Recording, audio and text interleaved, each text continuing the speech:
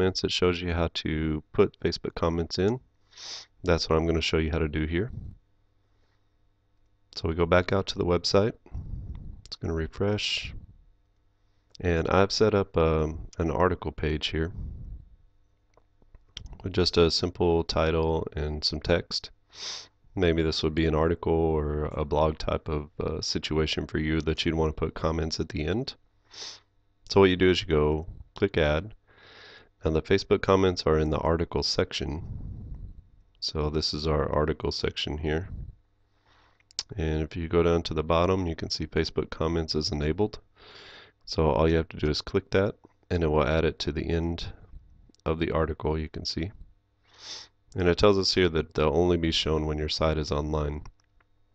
So that means this is only going to show whenever you're actually connected live to a web host and the site is completely ready to go, it's live, and then those Facebook comments will be able to be streamed in. Now you do only have one parameter, and that is to decide on the number of posts that are going to be displayed here. So right here you can see there are 2 posts displayed, and then it will load 10 more if you click this button.